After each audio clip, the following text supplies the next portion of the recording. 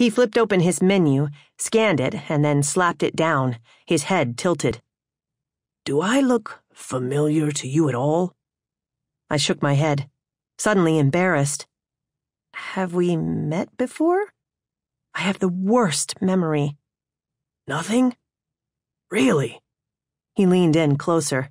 I assumed so I could inspect his face. His small, deep blue eyes danced above the lit votive on the table.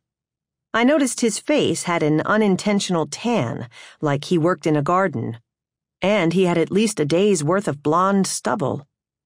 Or was it gray? At that moment, in the light, something did seem familiar. Nope. But that was a lie. "I hate this moment." He rubbed his legs, looking nervous. "I go about 30 years hating this moment, and then you call me and we do this all over again."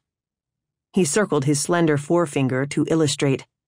"I just haven't seen you in a long time." "I'm sorry. I call you?" "Uh-huh. The first time was 1895 in France." He paused. "Actually, that was your mother, but we don't need to get technical about it." My mother?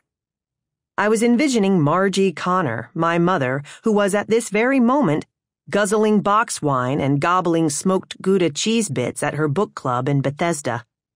This month they were revisiting the Poisonwood Bible. Then there was Los Angeles in 1935. Last time was Taos in 1970. Honestly, I wish you'd come back in Venice or somewhere a little more interesting. I mean, this Washington place is a swamp." He scowled.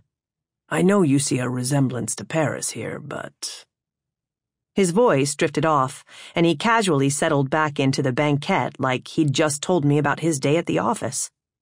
I exhaled loud enough to inadvertently catch the attention of the man at the next table. "Let me get this clear. I called you in 1895? I placed my napkin on the table and eyed my jacket.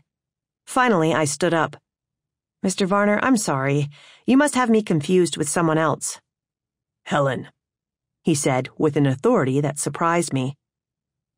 "I'm really not good at this, but theatrics are childish. Sit down." "Sit down?" I leaned in, placing my hands on the table. "You're a lunatic, Mr. Varner.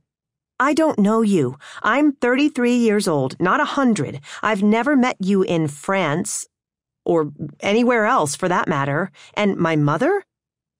She works for the National Institutes of Health. She did not call you in 1895, I assure you." "Helen." His voice quieted. "Sit down." And for some strange reason, I obeyed, lowering myself onto my chair, like a child. We sat there looking at each other. Throughout the bar, the candles on the tables were like little street lamps, and I felt something familiar.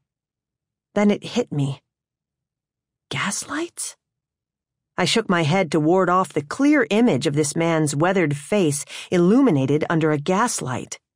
The images in my head moved quickly, like flashes, this man smiling at me while we went down a wide boulevard in a carriage, the sound of purposeful hooves hitting pavement, the lights around us shining, brightening his face in a sepia-toned wash the way a flashlight does when you shine it under the covers. His clothes were strangely out of place, almost like he was wearing a Victorian costume, and the setting was all wrong. I swayed in my chair, gripping the table with both hands, and then turned and looked out the window.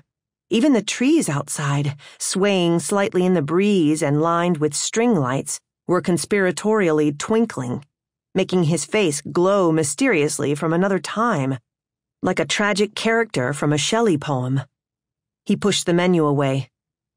"You called me a little while ago and asked me to do something for you, and I did it."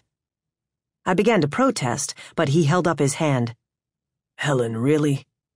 We both know what I'm talking about, don't we?" And I did.